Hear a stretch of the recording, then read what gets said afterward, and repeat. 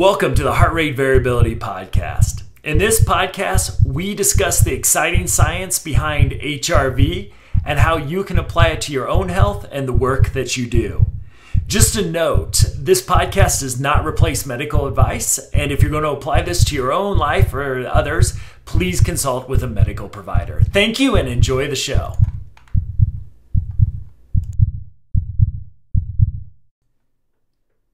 Welcome, friends, to the Heart Rate Variability Podcast. I am Matt, back here again, flying a little solo. I'll just give you a hi from Jeff. We're keeping him busy right now, but I want to introduce the second installment of the Wayback Machine. Bring in Jerry and Curt back for this episode, again recorded in 2018. When I first was learning about heart rate variability. I re-listened to this episode and really enjoyed it. It's kind of fun to look back at yourself 2 years. I believe I cut it out of this episode for editing and time's sake, but I realized I couldn't even pronounce autonomic nervous system. So it's just kind of hilarious for me to look back, and now I've got this book, podcast, really all about this part of the nervous system that even 2 years ago I could not pronounce. So I think this is a really great episode. We stated at the beginning that we are going to go through 2 articles. We only went through one. We're saving the other one for the episode. So I will attach a link to the aforementioned article in the show notes. So you can find that at heartrateVariability.com. Hopefully we do a good job of summarizing this, but listening back to it, I think we do. But just in case you want to take a deeper dive with us, that is there as well. So, hey, enjoy Curt, Jerry, and Matt show. And we'll see you next week.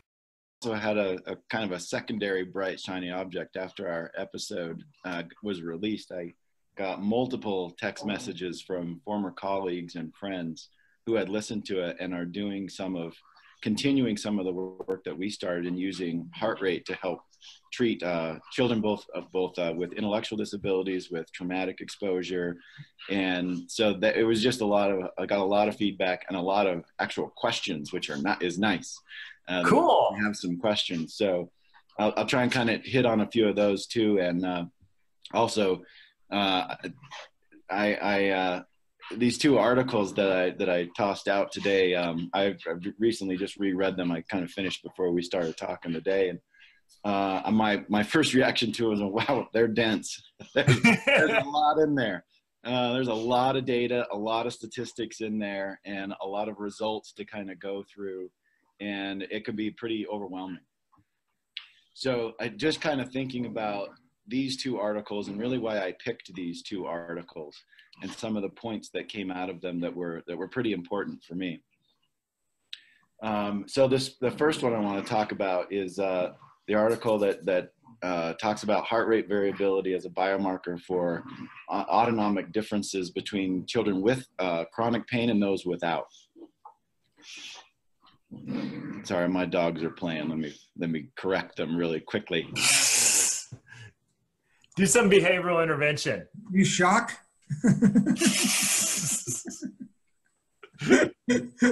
Ring the bell. Ring the bell.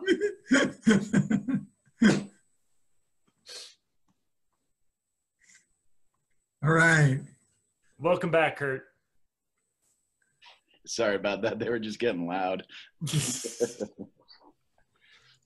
So this article about comparing children with chronic pain to children with healthy controlled children on a pain-related task, right? So this experiment was taking these 2 groups of children, one who experienced pain every day, almost constantly every day, and then children who do not, and then they actually compared their response of their nervous system to tasks that were related to actually causing pain. Matt, here's where you can insert your comments about the cruelty of psychological research. Yeah. Sounds terrible, right? But yeah. I think the main publishing body was in Great Britain, so we can okay. England for this one. The English. Yeah, sure. Although I'm looking at the article and there's like UCLA on there and things like that. So maybe you can talk to them next time you go back to California. I'm there next week, so I'll have a chat with them.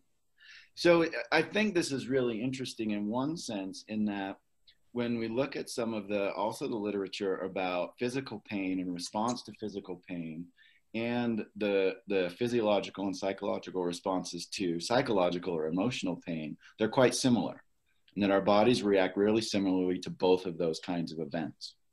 And so I looked at this one and said, this is a great way of us understanding that there are differences in our physiological response patterns when we have different life experiences. So that's one of the main points of this first article.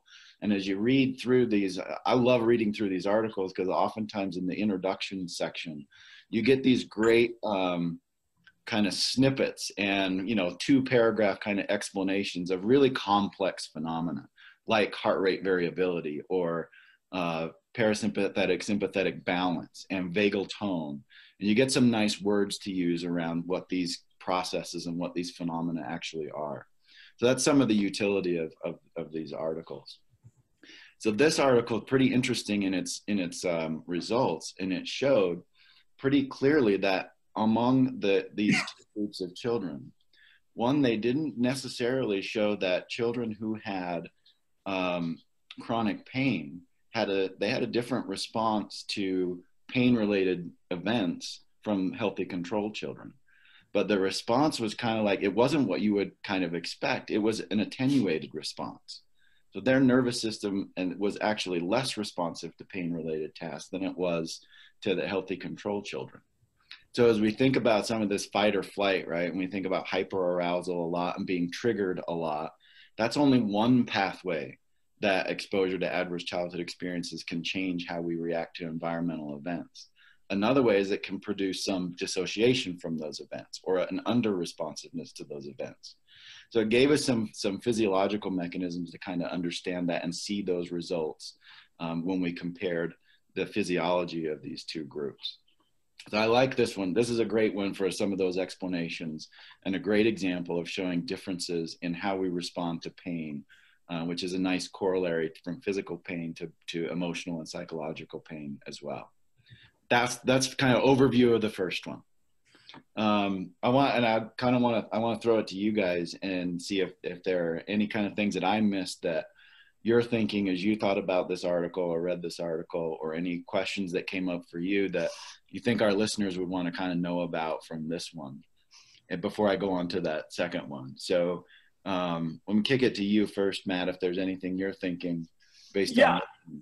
I just think it's fascinating to see, and I don't think, reading this wasn't a surprise from everything we've talked about, but I think, it's just really powerful as, these came out a couple of years ago now, I believe, and it's just like understanding, I think, it kicked me back to my training and thinking about psychology. And really, we talked about psychology as almost this thing that was interdependent. There was like this mental functioning that was different than biological functioning. That there was kind of, we were trying to put mind and body back together again. The biopsychosocial model kind of gave us ways to think about that. But I think what these really show to me, and what a whole bunch of, I think, where the research has gone in recent years, is really that the power of experiences in our environment, especially as intense as trauma,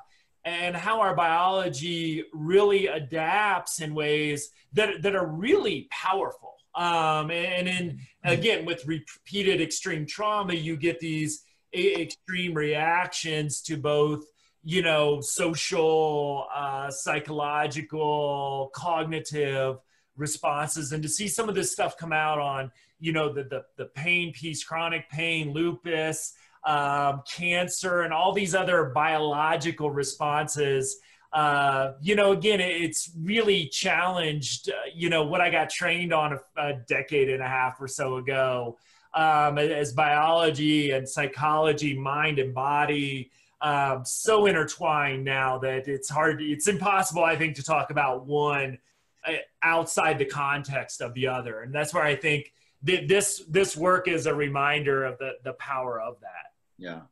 And I think notably too, as you talk about the different areas where we've tried to separate all these different areas. And we've kind of talked about this in some of our conversations, that we study things in isolation.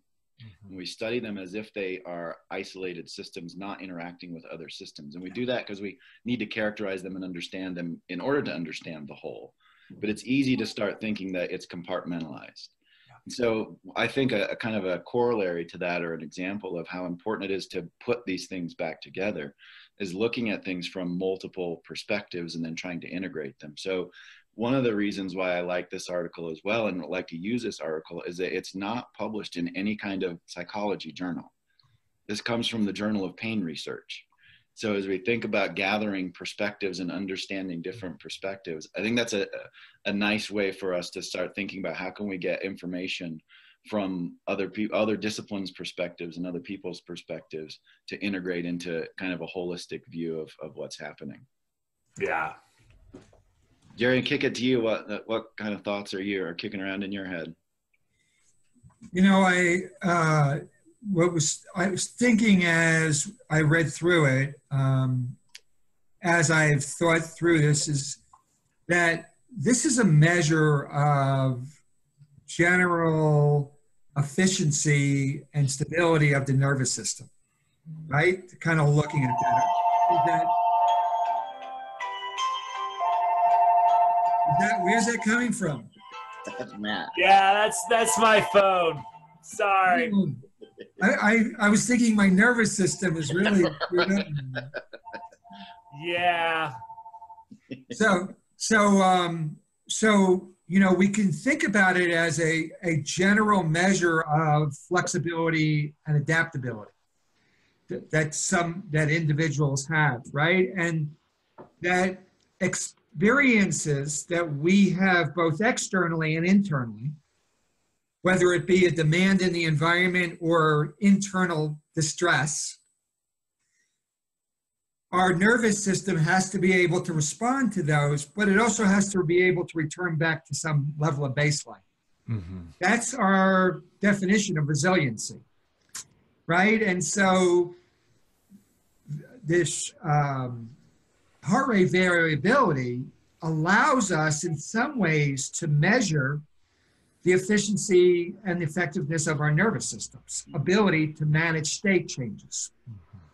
So I think it's, in a way, it goes back to the model thinking about, there was a time before we had thermometers to know what our temperature was. So we put our hand on our heads and we did it and we got an estimate, but now we can actually have something to go in and give us a number to say, yes, you know, you're hot, but you're really hot, right? So I think this measure really isn't something we didn't know subjectively, but it allows us to have a measure to go in and look at that. And then there are some individuals who are going to be born and who have higher heart rate variability, that are biologically more robust and able to manage. And there are some individuals who are born who are going to be more vulnerable. And so as we begin to measure these, we can begin to think about the kind of interventions that individuals need in order to scaffold them and support them in their well-being.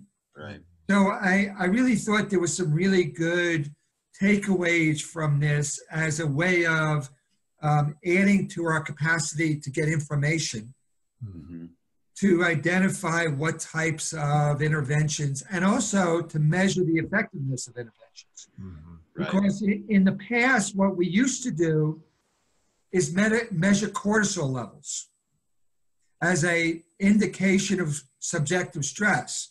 But what we now know is that experiences either increase cortisol levels or can decrease baseline cortisol levels. So you can't assume just because somebody has a low cortisol level that they're not stressed. Right, right. This is a different measure that allows us to answer that same kind of question. Right. When we actually saw that result in the second article. Exactly. There is actually, there's some nuance to Exactly. So I think it really gives us another tool to begin to both assess what types of interventions to use, but also the effectiveness of the interventions we're using. Yeah. Right. Well, and Curt, I want to throw something your way too. As you know, as you look at this, because it's now where, like, I don't know. I always like go to history on some of this stuff, because I thought, I think it was the Greeks who thought basically cognitive and mental functioning was in the heart. And they thought, I believe, that the brain was just kind of a air conditioner for the rest of the body. So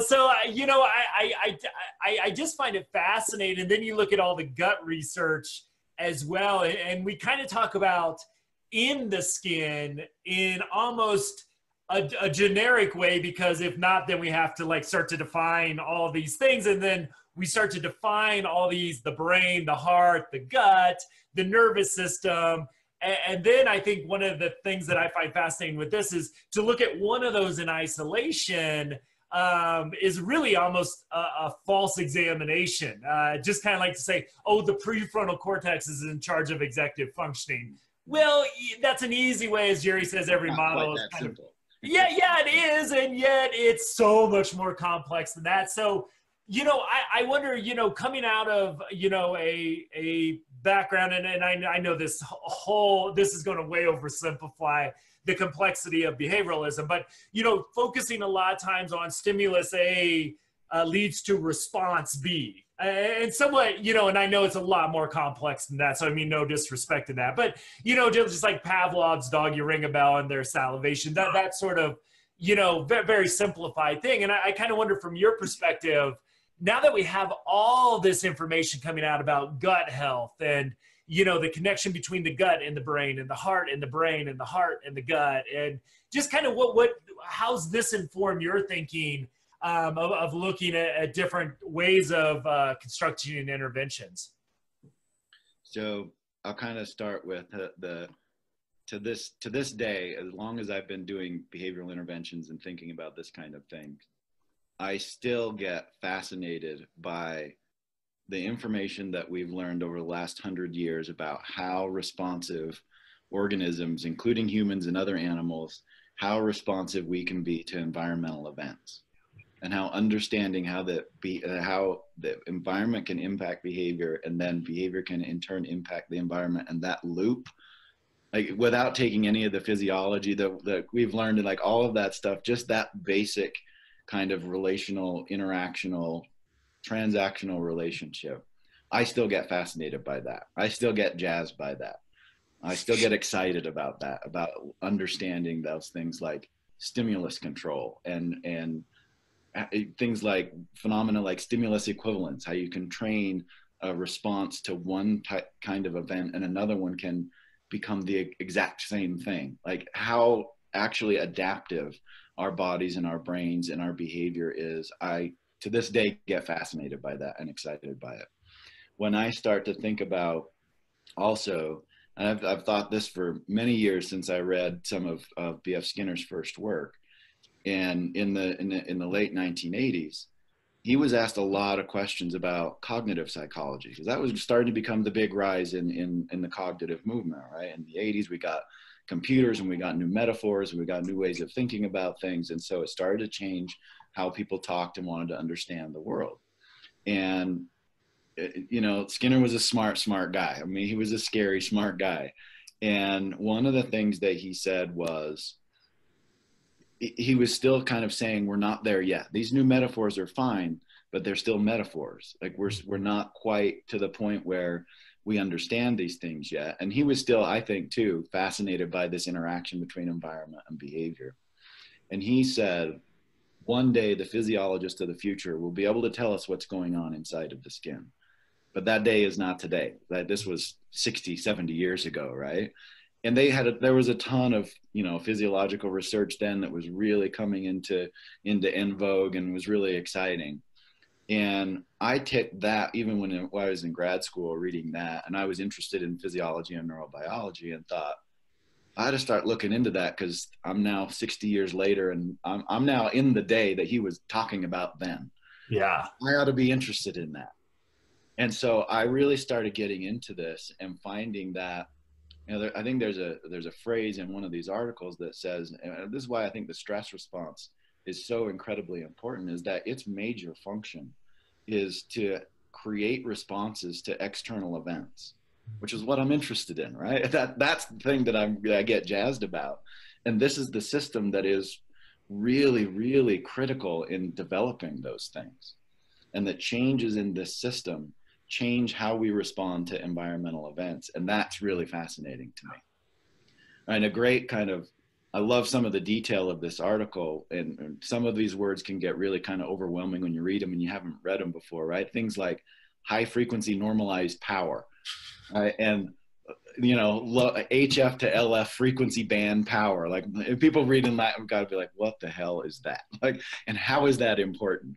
Right? But here's, I think if the early behaviorists who were so also interested in physiology could read this and understand that this measure, like, it doesn't really matter what high frequency normalized power is. You don't really have to understand what that is and how to calculate it to know that it's a measure of vagal tone. It's a measure of parasympathetic function within the autonomic nervous system. Well, that's pretty cool, because we're talking about that balance all the time. And now here we've got a measure that can tell us. And then you have this other high frequency, low frequency ratio, which is a measure of sympathetic balance. So we have numbers that we can actually look at how this balance is functioning on a moment to moment basis, and interpret then how any of these children in this study, say, are showing differential responsiveness, either on a physiological level or on a behavioral level, to pain related stimuli or any other kind of events, and start to understand even better with different levels of analysis why that's happening. And that's exciting and super jazzing for me. So that's a long answer to your short question. A good answer, yeah. So I wonder kind of what, as you think about that and looking at this article with the pain stuff. So I want to kind of jump in. Go for it, Jack. Respond to a couple of things. One is, I think in the literature in the field today, they have begun to talk about the embodied brain. Is that really we're talking about not this thing that sits in our skull, but this neural network that is in our body, in our guts, around our heart, to kind of look at that and beginning to understand this embodied brain, to kind of look at that. The other piece I want to, is that Curt kind of said that the part of the nervous system's body is to respond to the environment. Well, that also includes the internal environment. Mm-hmm. And that really what the primary role of the stress response system is to regulate states, is to be able to change our internal states when there's external demands or internal demands, and regulate those states, right? And so this concept of state regulation becomes really important. And the behaviors that we see are the individual or organism, however you want to describe it, it's their attempt to regulate their states, right? Is that if I move away from this thing that's threatening me, I will return back to a calm state. If I eat something, my state will change back to, so that our internal environment is constantly monitoring multiple systems and multiple states. And our stress response system is really a reaction to this interoceptive process that's happening at all times. Some of it's conscious, some of it's unconscious, right? It's just happening. And so we have this incredible ability to reallocate resources based on state changes, right? And our behaviors we see have a lot to do with this internal process that we're looking at. So if we just look at the behavior looks in some ways maladaptive to this environment. But in some ways, that individual on a physiological level, that behavior is serving some internal function, right? And so when we do functional analysis, we can't just look at the environment of what's going on, but we also have to look at, on this physiological level, what is the function of that behavior in terms of managing these internal states, right? And I think that that's a lot of what Curt defines as in the skin, right? Is that these behaviors somehow are causing me to feel in some ways more better and more balanced internally, even though they're creating these disturbances in the external world. They're kind of looking at that piece. So having this measure kind of allows us to move away from a judgment about the behavior and assessing what the function is, and then maybe helping that person find that function in a different way. But we can, in some ways, look at how adaptive some of what we were seeing as maladaptive kind of were. And I think that that's an important part of this measurement component. Yeah. Too, my hope is that we can share with more people some of the things that I think the three of us have found, coming from different philosophical backgrounds and training backgrounds, that we've found ways to have some common language and some common mental models about what we're talking about, so that we can share all these different perspectives to come to a more complete understanding. And I think that's something that's really kind of sorely missing in our collective fields, is we tend to get in camps with our philosophical, theoretical training backgrounds and not be able to have conversations and discussions because we use different words to describe very similar things, right? And so I think that that's really important. And some of this language of physiology can really help to bridge some of those gaps between people trained in a more behavioral, theoretical, philosophical background and others trained in a more psychological background. I think those two really need to talk to one another. Right. That's right. And it also kind of changes our thinking about, is this physical or is this psychological? The answer to that is yes. Yeah. Right.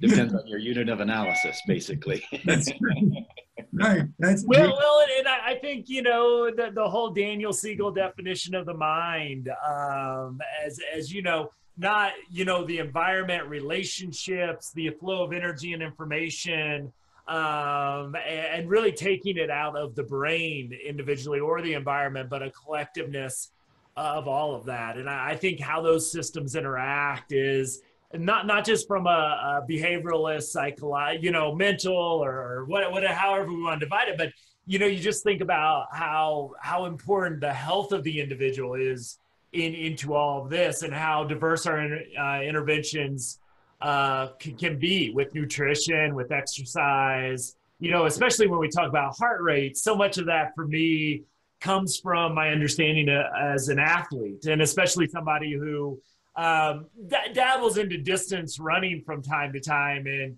trying to keep my heart rate at a lower and my breathing lower so I can run further, not necessarily faster. I'm not sprinting, but that I can get those miles in. So I think taking some of these things that even I learned about as an athlete per se, and now thinking about how that impacts our psychology as well. And I just think that it's fascinating how many doors and opportunities this opens up. I think it also increases the complexity, because if you just think about, we just got to change, this consequence reward structure in our classroom, that's something kind of tangible that you can see. But when you start to really think about, what's when this kid leaves the classroom and goes home, and how's that walking into the classroom?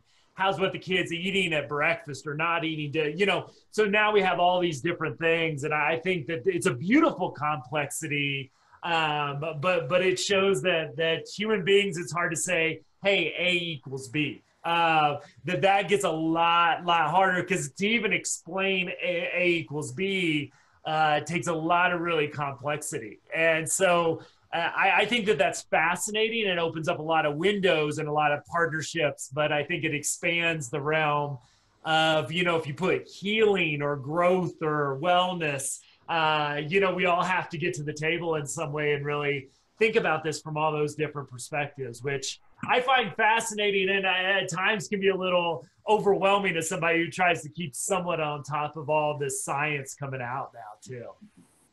One of the questions that one of my friends asked me was, she always wants to know about what to do about things. Right? There's always, she's a big problem solver. So she's like, listen, Curt, you can tell me like how to explain how to understand all this stuff all day long, but what I really want to know is what do I do about it? It's a great question. And so one of the things that I took from this article that kind of leads with what to do is to think about our kind of tendency as humans to infer intent when we see behavior in others. And so when you look at the way that the response pattern of these children with chronic pain, who had an attenuated response to pain-related events, right? When we see people in an environment, this happens so much, I think, in our treatment environments, that when people don't get organized by environmental events the way that we expect, then we start to infer intentions to those things. And in this sense, you can look at the way that these children who had experienced chronic pain didn't get organized by pain-related events in their physiology, and how that could translate into a behavioral response. Right? They may not be moving away from pain, or they may not be moving towards a rewarding activity. We infer intent to those things, and that intent often gets characterized as something that is wrong with that person. Right? That they're unmotivated, or they're defiant, or they're, some kind of disorder. And so using this kind of physiological understanding to start to understand how somebody could not be organized by environmental events, how their nervous system could contribute to that change in a behavioral response, can help us, as Jerry said, you were alluding to this, to help us to stay engaged with that person and look for new options where we might be able to get them to get engaged. Right? Maybe pain-related stimuli is something that these children have actually experienced a tolerance to. Right? That would make some sense with this kind of presentation. They have chronic pain. We give them pain-related stimuli. Their system has already attenuated a response to pain-related events, so they don't get organized by it. They don't respond to it in the same way. Well, maybe we need to get them to get organized by something other than a pain-related event, right? Their nervous system could respond to something different. So as we think about designing environments that are enriched and have positive, repetitive, rewarding relational activities, that just helps us to think about more options. I tried this one and that didn't work. Maybe I need to try another one and keep going through things in a really kind of systematic, determined way to find something that people can and are able to get organized by. And that's something that I took from this article as a way to stay just engaged in the process of being a treatment provider or being a caregiver. That it helps me to have a cognitive framework that makes me not give up, essentially. So that was one of my reactions to this article as well. Very cool. Do you want to touch on the other one as well too? Yeah, we're a little short on time. Do you want to keep going into that one? Or do you want to hold that one off till next week? Because well, we could. Why don't we hold it? Why don't we hold it off, and maybe kind of talk a little bit about, so what is the ramification? We have people on it who are working with individuals who have experienced attachment disruptions, have experienced exposure to violence, have experienced homelessness, have experienced major losses or some. How would this information help those individuals work with their clients if there were some takeaways and we could summarize from today's? Yeah, you bet. So let's kind of talk about from an attachment perspective, right? When I think of that, and I can really behavioralize a lot of things. So if I kind of behavioralize some of the concepts from attachment, that one way we think about that is that it changes how the presence or absence of other people function as reinforcers or punishers in an environment, right? So we tend to regulate our internal states by being around others and being away from others. And most of us can titrate that and regulate that pretty freely. If I want to choose to be around others, then I can. If I want to choose to be away from others, I can do that too. And when we have children who have this disordered attachment or a reactive attachment, there's a reaction when people are with you, and there's a reaction when people are away from you. And part of that reaction is in their behavior, which can be very troublesome, very frustrating to people around them. But some of that reaction is also in their nervous system. Right? So when people get close to, I've interviewed a lot of kids with attachment disorders, and one of the kind of themes that they say is, when people get close to me, their experience is that I get scared, and when they're gone, I miss them. And part of what they're describing there is that's their way of explaining what the experience of their bodily sensations is. And that's really driven by changes in their physiological states, which is associated with this parasympathetic sympathetic balance, with heart rate variability. And we have ways of kind of measuring these things. So as we think about what it is for the kind of the meaning that we have when kids do things to drive us away, or when they do things to get us to come closer, having some cognitive structure about understanding what's happening inside of that person's body can help us to put less judgment on those symptoms, and help us to stay engaged and more systematic about how we're actually engaging them intentionally. Right. Is there kind of the question kind of to both of you, though? I totally agree with what you're saying, Curt, for sure, about it gives us maybe some more compassion, patience in the work, but there seems to be a gap right now, and I just want to make sure you're seeing this like I'm seeing it, of it really kind of stinks to know we don't know what's going on inside of them at the same time. So I think that there's, while I totally agree that there's like compassion there, I think the whole what happened to you versus what's wrong with you shifted in thinking is maybe one of the most powerful ones we've come across in psychology in a long, long time.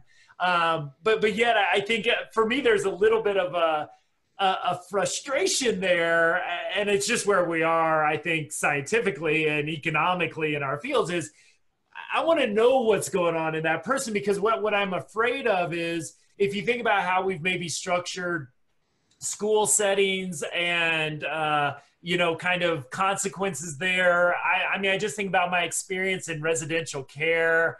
I think about how we treat and structure interventions for people experiencing homelessness.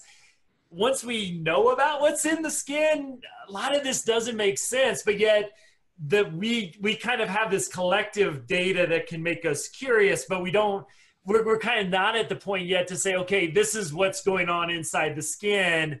Now I know how to best help this person. And I just kind of wonder, like, what's your thoughts on that? Because I want this information now. I want the person to know some of these markers, at least, to say, hey, this person, when I get close to them, because I tell people to build empathy, compassion, rapport, get synchronization. And for some people that might be triggering. So, how do we kind of use this information of, there's sort of this curtain of, we know that there's different stuff going on, but we don't know necessarily what's going on when we're trying to help somebody. Right. So that's a really good point, right? Is that great that when we have the heart rate variability, or we have the capacity to do all sorts of other measures, but really for the providers, most of them don't have access to that, right? But what we tend to do, Matt, just as you did, is we want to know what the story is. Mm-hmm. We're very cognitive. So I need to know, actually, tell me the details of what happened to you, and then I can help you, right? And so really what we're learning is, in trauma work, actually going in and talking about the details of what happened isn't really helpful for people, right? It may be helpful for individuals who say they kept a secret for a very long time and now they could tell their secret. But the process more is, how do they begin to have more awareness and ability to regulate their internal states when managing these things, right? And so the question is not what's wrong with you, but what happened to you. But the next question is, When that's happening to you, what does that feel like? Right? So when you're struggling in class and not able to get something, tell me a little bit about what's going on inside of you, as opposed to, let me just tell you what to do or not to do, right? When I'm meeting with you and you're telling me about how angry you are about not getting the housing that, or somebody listening to you, it's like, so when you're angry, where do you feel that in your body? Right? Is that when we become way more aware that we can actually increase our ability to increase our heart rate variability by being more mindful, we can actually help people begin to do that. And that's really difficult for people who have trauma, right? Because what I've asked them to do is stop and look inside, right? And so in a way, what these measures do is they validate a lot of things that people have been doing really good in treatment, and they call into question other things we thought we were doing good, and they really aren't very good, right? So we could say, I'm going to go in here and talk about my abuse. Well, if I check my heart rate variability, I'm actually maybe worse than I was before I went to you, right? So again, is having this understanding is it pulls much more away from this just cognitive language of creating a narrative, which is an important component, but it's the end process of having yourself regulated, being able to create a connection, and then be able to create some kind of narrative. It isn't where we start the treatment to kind of look. Does that make sense? Yeah, it does. And it also, go ahead, Curt. I want to give you a couple of examples I'm thinking of how this information is used, and it has been used very concretely in a couple of interventions. So I was just talking to a group of classroom staff that I consult with, and some months ago, we were talking about a young girl in their class with part of our rituals in this class is to say, what are the diagnoses that the child has, like what are the kind of the symptoms that we see, and how do we characterize some of that, and what's their ACEs score? That's like number 2 question, so we have a sense of what has happened to this person. And so as we went through that, we were orienting a new group, some new staff to this classroom. So we were kind of going through all the kids in the room, and one of the things that I wanted to do was to, instead of solely talking about all the challenges, how do you respond to what are all the risks, what are all the crisis response things, I wanted to have this new group of people understand what great work this classroom staff had done. And it reminded me of this intervention. I thought about it related to this article about attachment. Jerry, you were talking about that, and it kind of reminded me. One of the things that we used was a transitional object to manage the relational disengagement that was inevitable in a classroom setting, right? This young girl who we were talking about had experienced extreme neglect, a lot of abuse, and she really had some disrupted attachment. And so she couldn't really tolerate people being with her, and she could equally not tolerate them going away. And so one of the things that we did is we started talking about how at her developmental stage, kids often have an object that they carry around, which is often a permanent reminder of a caregiver, and it helps them to tolerate the disengagement that happens. And so even though she was a little older than what this developmental stage would be, we said, we think that she's got this mismatch between developmental and chronological age. And so we want to use this as an intervention. And interestingly, when we talked about it, the classroom staff at that time, this was some months ago, they said, oh, well, she loves to always bring a stuffed animal to school. We're always having to tell her to put it away. I'm like, she's carrying around a transitional object. How about let's use that? They were like, yeah, let's do it. And so we were like, well, how do we pick one? And this was a great opportunity to really kind of connect this staff with understanding this inside the skin kind of orientation to what was happening with this child. And so we started testing her. We did a little pulse oximeter, and we took her heart rate around multiple stuffed objects. And we found the one that actually calmed her down by measuring her heart rate. And that's the one we picked. And so what this staff would do when they were working with her one-on-one and they were going to have to leave to go to another part of the room, is they would pick up this little stuffed animal and they would hand it to her and say, I have to go, but I want you to hold on to this until I come back. And it took about 3 weeks, and her reaction to relational disengagement was gone.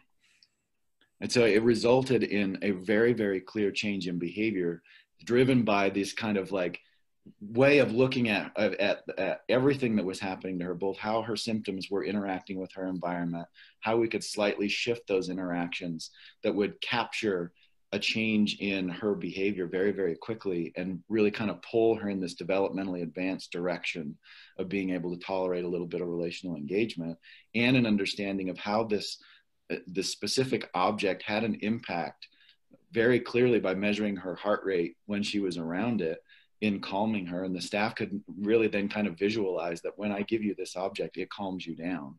And I can understand that I can move away from you and you can tolerate it until I come back. So I just want to throw that out there as a way to kind of pull some of these together in how we can think about interacting with kids. And this is in a classroom, which I know you love to talk about, you know, trauma-informed schools. So, and that didn't require a change in how that classroom was designed. It didn't require a change in how the education was presented or curriculum changes. It really had to do with a change in how the staff behaved in relationship to this young girl. And one of the real great ways, I think, of using this data, this kind of using heart rate monitors and some of this physiological data, is that it captures a component of habit formation and behavior change that's missing in a lot of the ways we try and change staff behavior. And that, you know, the 3 critical components of habit formation are a cue, the behavior, and a reward. Like, those are 3 critical components. And one of the things that's missing when we think about changing the behavior of staff in relation to these kids is an appropriate cue. Like, when do I need to move closer? When do I need to move away? And using something like the internal state of the child and bringing that outside the skin so everybody can have access to it, you now have a cue that can occasion the right behavior. And if that then captures some change in that child's behavior, you now have a reward that starts to complete that whole 3-part component of changing new habits and changing the behavior of staff. So it puts together some of those kind of behavioral components of how we change the habits of people interacting with those who've experienced trauma. Right. And to kind of piggyback on that and follow up, is your clients are giving you cues all the time. We just have to become more sensitive reading cues. Is that just like when infants are born, there are some infants that are really good at cueing their caregivers and some that are hard to read, but they are giving cues, they're just harder to read. And so when you have a child like that, she was actually giving you a lot of cues, but you weren't recognizing. You were saying the rule says you can't have a stuffed animal in the right? You were rule bound, as you would say, as opposed to responding. So I think that for individuals who don't have these measurements, if you watch your client's body language, if you watch sometimes even the coloring in their face or the dilation in their eyes or the tone of their voice, you will see signals of changing states. And you can then begin to adjust your behavior based on those observations to kind of look at that. But it really is helpful when you begin to not kind of focus just on the cognitions of what the person's or the language that they're using, the content, but begin to watch some of these physiological cues to guide you in your interactions. Oh, the complexity. I love it.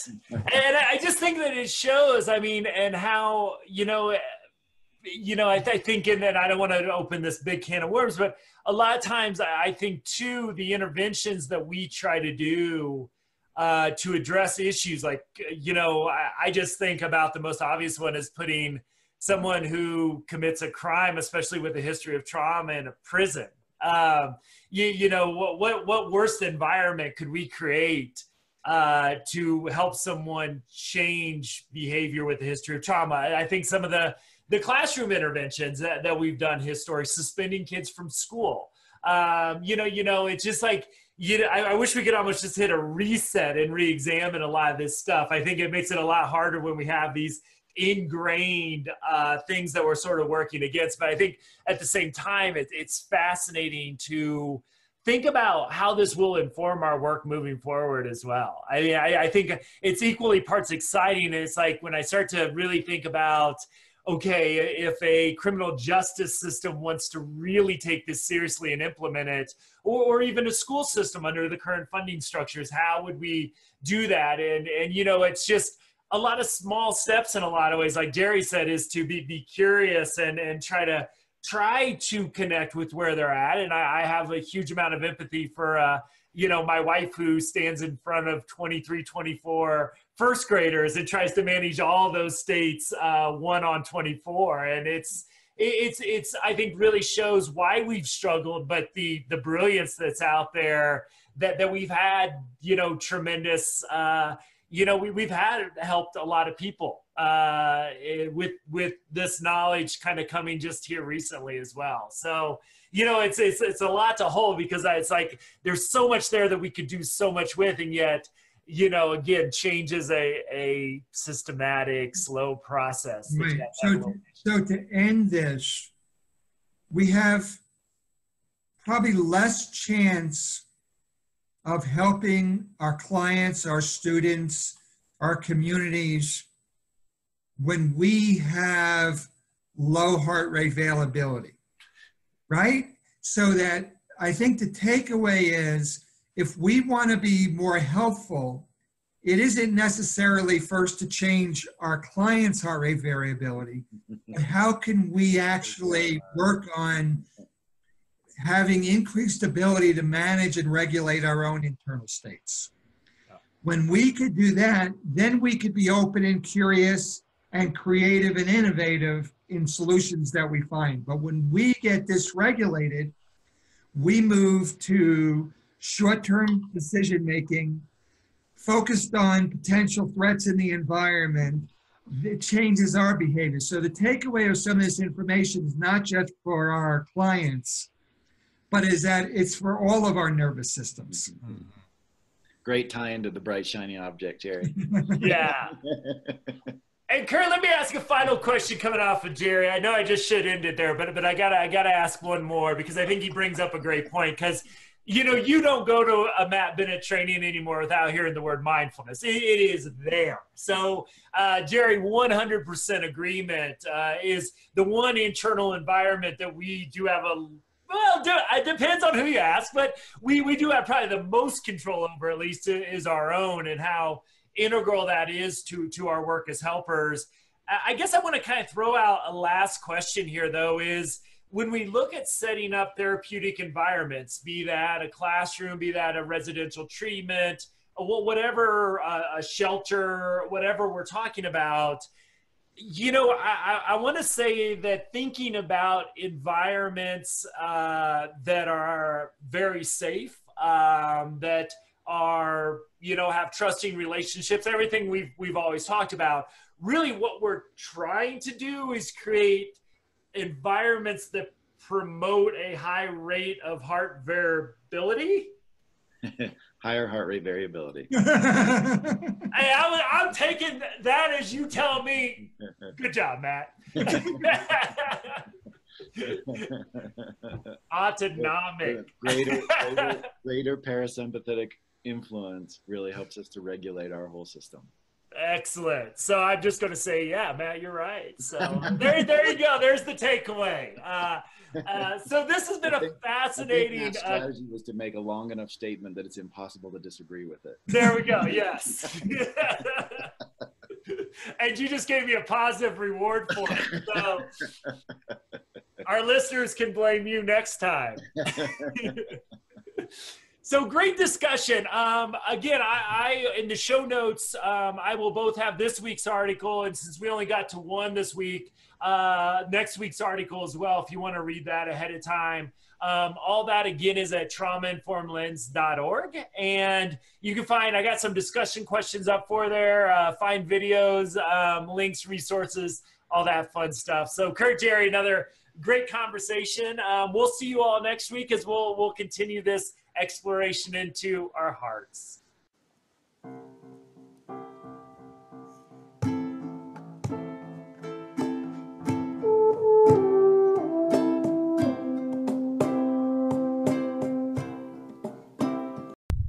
Thank you for joining us for this episode. If you're interested in more information about HRV, please visit us at optimalhrv.com. Also, if you visit optimalhrv.com, you'll be able to sign up for our email list and download our free ebook, Healing with HRV. Thank you for joining us, and we'll see you next episode.